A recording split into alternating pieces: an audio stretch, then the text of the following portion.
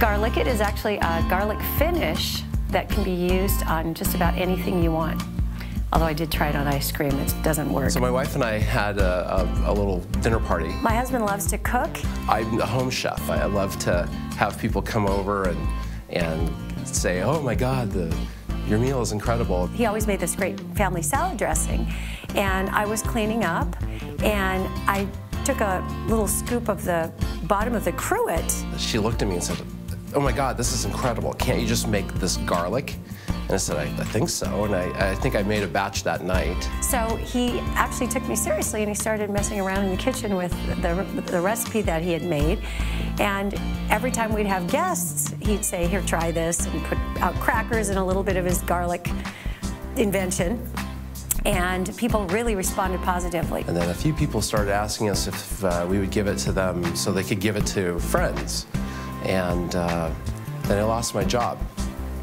And we decided that, given the state of the economy, that we should probably make this into a business. He took it to a manufacturer, and he made a few jars. He took it to a wine show, and actually at that show, he got a big customer, so that was our start.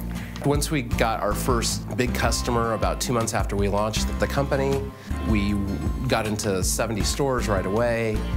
We decided that the only way we were going to really get people to like it is to get it into their mouths. So we would take every opportunity possible to go to fairs and festivals and grocery store demos to have people try it. We would do a little bit of sample cooking just to give everyone flavor when we were doing shows. So the garlic would spill off onto the cast iron skillet. We would drop off little droppings of garlic into the pan when we were doing the cooking.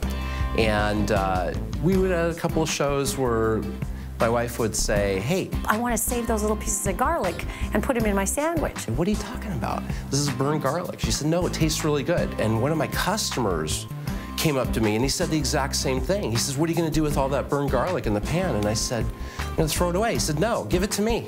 I want to put it in my sandwich. I said, maybe we can make like a caramelized garlic. Gosh, there's got to be something here. If my wife, you know, she's been right about a lot of things, so I decided, you know, this might be something else she's right about. I'm always right, so he just hasn't realized that yet. I made the first test batch, and we both looked at each other and thought, wow. And what was crazy is, when we were making the first test batch, I got these goosebumps up and down my back, and it was really odd in the factory. And something in my head said, this is going to be a big deal. I didn't know what that meant, and it turned out to be a really big deal. And now we've expanded the caramelized garlic into 4 more products. So I tell everyone that was your idea. That was my idea. Totally my idea. It was. Okay. We inspire each other a lot, and just collaboration with him is just, it's fun, and it just makes the whole business fun. I don't think so. We can guess before we came.